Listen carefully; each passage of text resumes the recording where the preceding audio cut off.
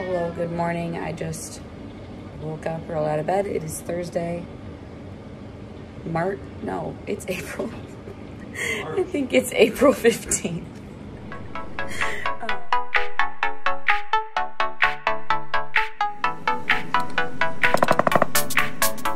All right, just got back from a run. Made up some breakfast. So I have 2 pieces of sourdough bread from Trader Joe's, and then salmon with a Laughing Cow cheese, and then this side is avocado with an egg and some egg whites. And then I'm going to have my Legion Recharge, the creatine supplement that I have every single day. So that is my morning, and then I have a client, and then I'll show you what I'm doing. Hello, it is a beautiful day in Washington today.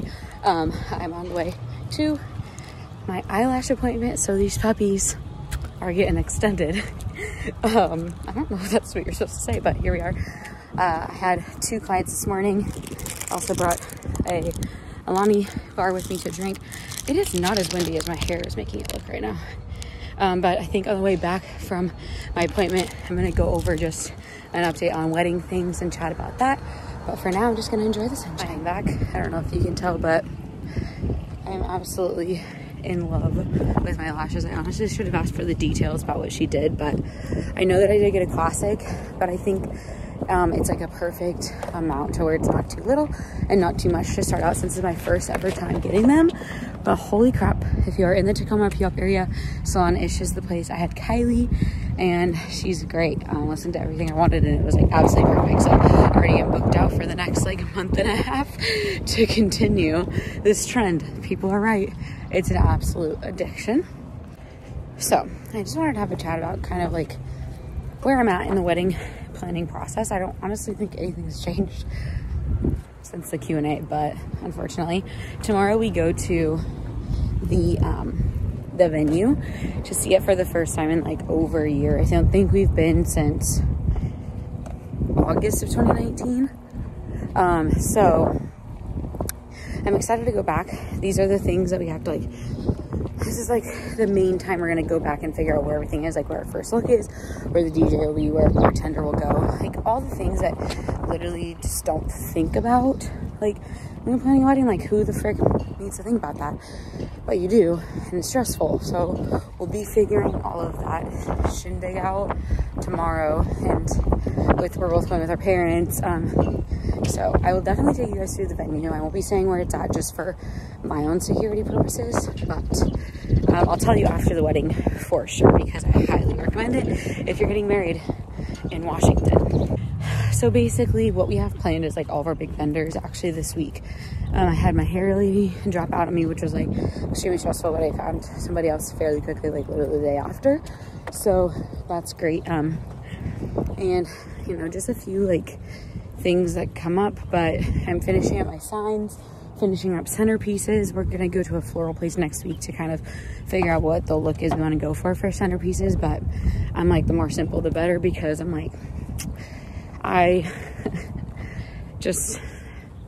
don't want to say I don't care, but there's certain things I don't care about, and centerpieces are one of them. As I went to a wedding last weekend and literally don't even remember what their centerpieces were, so I'm like, what's the point?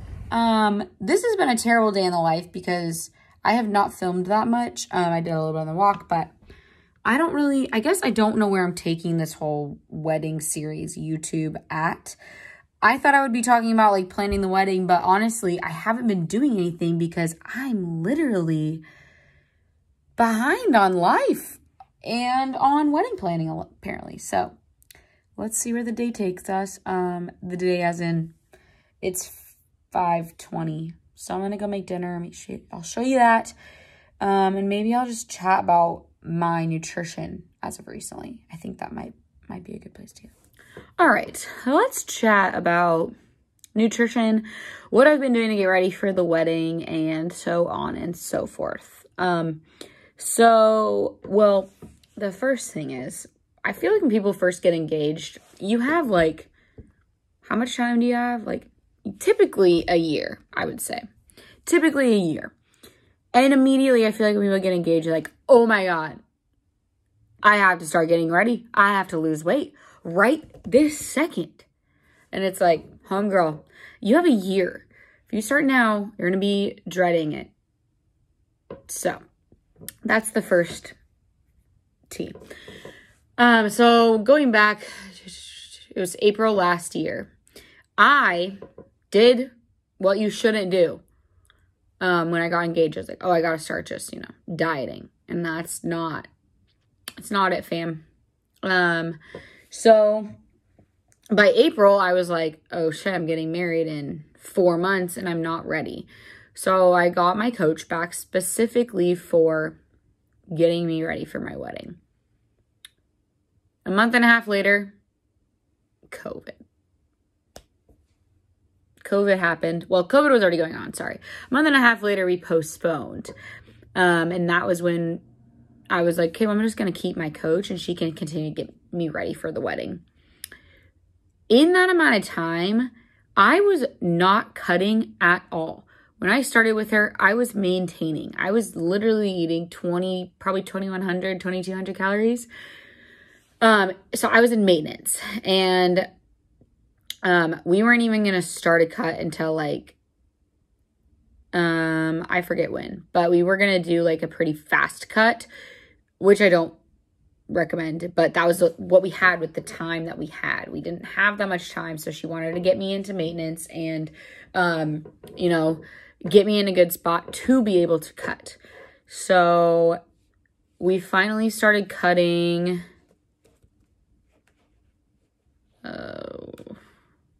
I feel like we started cutting in October. I don't remember. But we started cutting a pretty way distance out. So we were going to do a cut in the fall, go back to maintenance throughout the holidays, and then start a cut again closer to my July wedding. It didn't work out that because I then decided I wanted to compete. So we just started like a mini cut to like figure out where I was at, how lean I could get with what we were doing. So then we could be ready for the real thing come time to compete.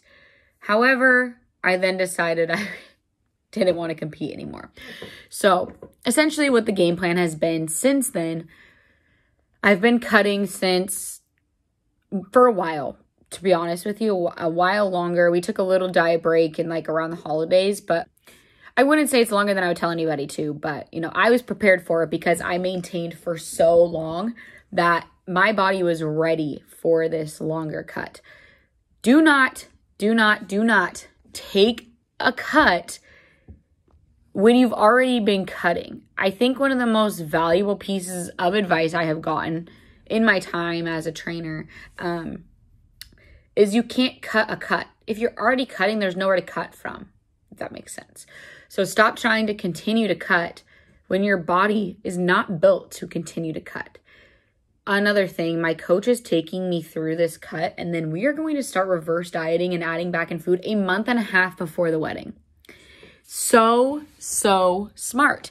I feel like a lot of times people are like, oh, I have to be cutting all the way up into my wedding. Dude, you're going to be screwed. You're going to be screwed because you're going to have all this, you're going to be cutting, you're going to be stressed, you're going to have a ton of things to do right around your wedding, and it's simply not worth it to me. You want to be able to enjoy that close amount of time to your wedding. You probably have your bachelorette party. You probably have your bridal shower. You don't want to be cutting for those things. You want to be able to be fully in the moment. So my biggest piece of advice that I could give to future brides, whether you are engaged right now or you think you're going to be engaged soon, is take time. I think a great timeline, say you get engaged a year before you're about to get married. I would say work back into maintenance if you haven't been already, because a lot of times people are not. Work your calories up and be okay with a little bit of weight gain. You have a year. So many things can happen in a year. So give yourself time. Give yourself at least 16 weeks. I would say 16 weeks is smart to do a cut, but leave yourself 4 to 6 weeks before your wedding. So start a cut about 26 weeks. Is that right? No. 22 to 20 weeks, 20 to 22 weeks before your wedding. This way, you give yourself space. You have 16 weeks to cut. That is plenty of time, especially if you're doing a slower cut. it's also less stressful that way. You're not going to be overwhelmed with cutting calories drastically. And then slowly reverse out of it 4 to 6 weeks before your wedding so that you aren't stressed. Nobody wants to be stressed before their wedding. You're already going to be stressed. Planning everything out, doing everything that's needed before a wedding. Do it slowly is my biggest piece of advice. So that's what I've been doing. I'm definitely getting to the point where I'm like, okay, I'm like in a really good spot. I tried on my dress and it was literally falling off of me. Had my first, or technically it was my first fitting. It was my second one with a different company or a different lady. Falling off of me. And she's like, are you planning to lose more weight? And I confidently, without even questioning, it was like, no. Which was just really strange because I've never been able to say that before. So my biggest piece of advice is be patient, play the slow game, and it will all be worth it. But yeah, so I've been finally to the point where I'm like, I'm chilling. Like, I'm kind of just ready to add more food back in. My coach and I talked about it. And so we're doing 2 structured refeed days a week to kind of average out and slowly add things back in. So if you don't have a coach, that's perfectly fine. It's just an added expense that you're going to have to put up with before your wedding when a wedding is super expensive. So you do not have to have a coach. But if you have the expense to be able to do it, I highly recommend it because it's going to be less stress on you and having to worry about your own nutrition and your own training and all that. So yeah, that's that. And that's about all I have to say on that topic. Good morning, everybody. Wow, the quality of this is really nice. I'm in line for coffee this morning. I have a client at 6 a.m. that I travel to her house. So just getting some coffee. Maybe I'll keep this on just so you can hear what my order is. I've known people that do that, so let's do it. Good morning. How are you? Good, how are you? I'm good. Can what are you gonna have today? Could I get a 16-ounce Americano with sugar-free white chocolate and coconut milk? So that was a bit of a fail. I didn't put my phone up correctly, but that is a-okay. I just got to my client's house, so I'm gonna train her, go home, and have some more clients. So kind of a packed day. It's the next day if you didn't notice, obviously. Day 2 with my lashes. Woke up feeling put together, so that's a win. And then I might overview some wedding things. And then we go to the venue today. So this is all over the place, but you know, we're fine.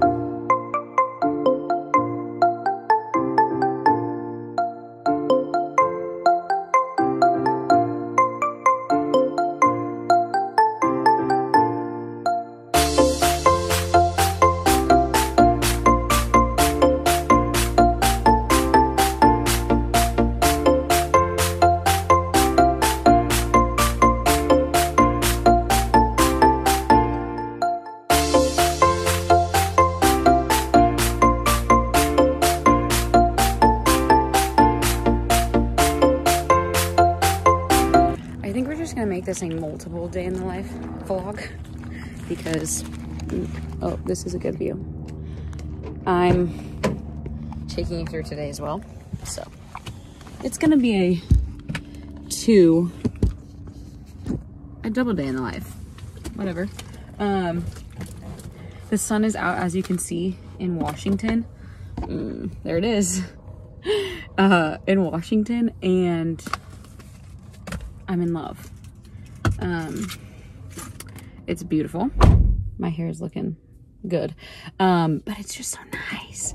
I've always wanted to live in a place where it's always warm, but it's hard to find those places that aren't like extreme.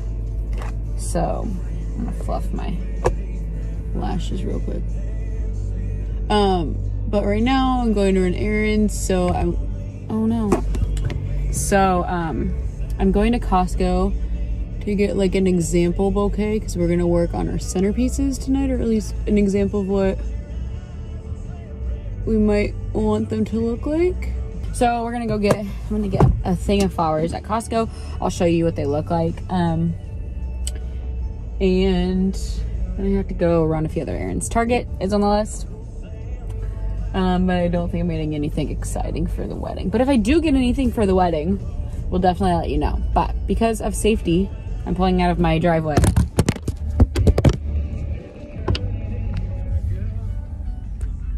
And I probably should let you go.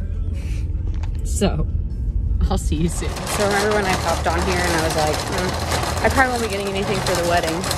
Well, Target did it again. And I literally just got so much stuff for the wedding. Their little dollar section had a ton of stuff. So here we go. I'll show them as I go. I got this for our little bridal shower. Along with just 2 plain, oh that's nice, 2 plain chalkboards that I can write on for the bridal shower. I got these little votives. I have bigger ones that look the exact same, so they'll be like perfect. We're just gonna shove it in there. Those for wedding stuff anyways. I got all my bridal party gifts. I won't necessarily show, but just for the sake of some goodies. I don't want the girls to see what I got. And then I got these for the dessert table. And I got some stuff for the boys. Just a bunch of little things like mostly for the bridal party. Some tissues. They have like these super cute tissue packs. So there we go. More gifts for the bridal party. Oh god. And I think that is it as far as the wedding stuff goes. But so yeah, just absolutely hilarious to me that I was like, oh, I probably won't be getting anything like wedding. And then I literally walk into Target and their dollar section is flooded, hey mop, flooded with wedding stuff. So if you're getting married this summer, dude, go to Target. I got votives for the tables. There's tons of different votives, tons of like small vases, a bunch of candles. We're not lighting real candles just to be safe. But they, yeah, so holy cow. And then I got all the gifts for my bridesmaids. Not all of them. I'll probably still get a few small things, but dude, successful Target trip.